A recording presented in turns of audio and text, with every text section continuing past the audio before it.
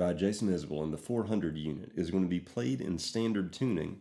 And the way that I'll be showing you to play it is not using a capo. At the time of me doing this lesson, there are no videos of Jason Isbell playing this yet, so I'm having to guess as to what the voicings are of the chords that he's playing, but I suspect it's without a capo. The chord progression is absolutely right, but again, without a video of me seeing precisely what he's doing, I'm having to take some guesses, but I think this is a pretty good pieced together version of how you can pull this off yourself on an acoustic guitar. The song is being driven by electric guitars and pretty awesome bass rhythm throughout the whole thing too. But again, for acoustic guitar, this should get you by. It sounds like the beginning of the song is beginning with that riff. Like the chords to the verse is an E minor to a D to a C, and I'll show you how to just make, let me show you how to just make that chord actually. So if all you want to do is just know a chord, an E minor is an open 6 string, second finger on the 5 string 2 fret, ring finger on the 4 string 2 fret, everything else open. That can get you by for the first chord. The second chord would be a D major, open 4 string, first finger on the 3 string 2 fret, ring finger on the 2 string 3 fret, second finger on the 1 string 2 fret, there's your D chord, and then the C chord. Leave your ring finger where it's at and move with your second finger to the 5 string 3 fret, and that can be your E chord. And if all you want is chords, E minor, D, C, E minor, D, C for this intro, for the verses, all the verses. But what it sounds like Jason is doing, or maybe it's Sadler playing this part, I don't know, but something along those lines. So I've got my ring finger on the 2nd string 3rd fret and my first finger beginning on the 4th string 2 fret, and I'm going to leave the 3rd string open, and I'll start with my pinky finger on the 1 string 3 fret as well. So I'm going to pluck 4, 3, 2, 4, 3, 2, 1 time 3, 4, 3, 2, and then the second time I'm going to lift up my first finger and go 4, 3, 2. Now the 4th string is open, and then I'm going to go with my second finger to the 5 string 3 fret, and I'm going to go 5, 4, 3, 2, 3, 1, 2. So the 4 strings being left open here, that's important to know. So 5, 4, 3, 2, 3, 1, 2. Actually, I'm going to 5, 4, 3, 2, 3, 4, 1, 2. And sometimes the pinky finger might be left up there for the open 1 string into the fretted 2. But that's the intro and the verse.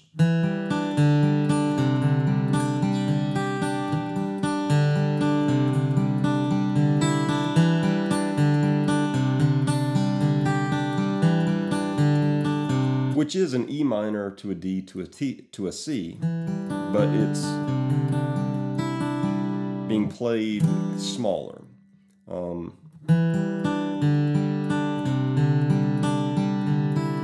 And you may want to just stop with that and put on the new track and play along with it to get that feel.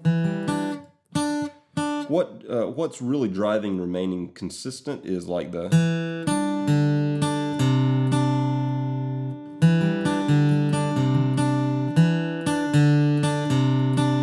those notes are staying the same. The E to the, what note would that be? That's a D. The E to the D to the D to the D to the C to the D.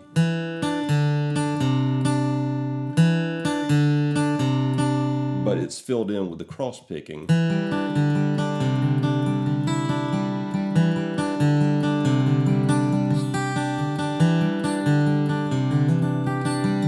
I'm probably taking way too much time on that part, but that's how you play the intro. The intro and the verse. Whenever we get to the chorus, we're going to go to a G major chord. I've got my second finger on the 6 string 3 fret. I'm letting my second finger just block out the 5 string. I've got an open 4 string, an open 3 string, my ring finger on the 2 string 3 fret, my pinky finger on the 1 string 3 fret. here it gets kind of strummy, like a down, down, down, up, down, up, down, down, down, up, down, up, down, down, down, up, down, up, down, down, down, up, down, up, down, down, down, up, down, up, down, down, down, up, down, up is how I'm playing it. Again, it's being driven by electric guitars. It's very possible that they're just kind of one strumming a lot of these chords, but for acoustic, I feel like this down, down, down, up, down, up, down, down, down, up, down, up feels good. So G chord to a version of a D chord where you're going to emphasize the 6-string 2 fret, that F sharp inside of this chord. The way that I'm doing that is I'm leaving my ring and pinky planted where they are. I'm pulling my first finger back to the 3-string 2 fret, and I'm reaching around and I'm grabbing with my thumb the 6-string 2 fret. And I'm playing that as a D. If you don't want to use your thumb, you could play the D that way, where your ring and pinky are still staying there, but you'll put your second finger on the 3-string 2 fret and your first finger on the 6-string 2 fret if you don't want to use your thumb, but that's a real chordy chord as well, like a very fingery chord. So either way, kind of difficult. Then the C chord. Same C chord as before, except for here you'll put your second finger down on the 4-string 2 fret, or it sounds like that's probably happening here.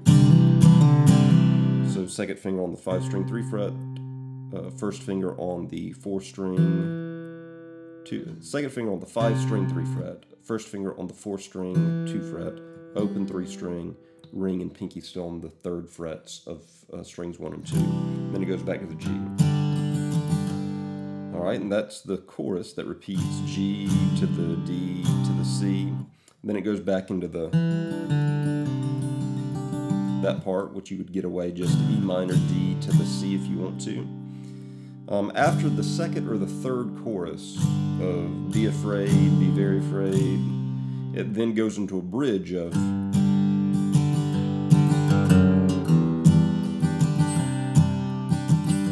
so the bridge is just an E minor to a C chord to a G chord. But the way that you get into it is this little walk down riff of. So the way that you'll do that is on the last G chord, 1, 2, 3, 4, and 1. You're going, hitting the 6-string 3 fret, strumming up into the 6-string 2 fret, which you've moved and grabbed with your first finger, down, up with your pick, second finger 6-string 3 fret to first finger 6-string 2 fret, and then into an E minor chord with your ring and pinky remaining planted on the 3rd fret of strings 1 and 2. E minor to the C chord to the G chord. Repeat the little riff. Actually, let me back up. So the first time through this bridge, after hitting this G chord, you can hear one of the guitars grab the 5-string 2 fret and slide all the way up to the 5-string 10 fret. And just kind of down, up, down, up, down, up on that singular note before jumping back down to the 6-string 3 fret, 6-string 2 fret to hit that lead in back into the E minor.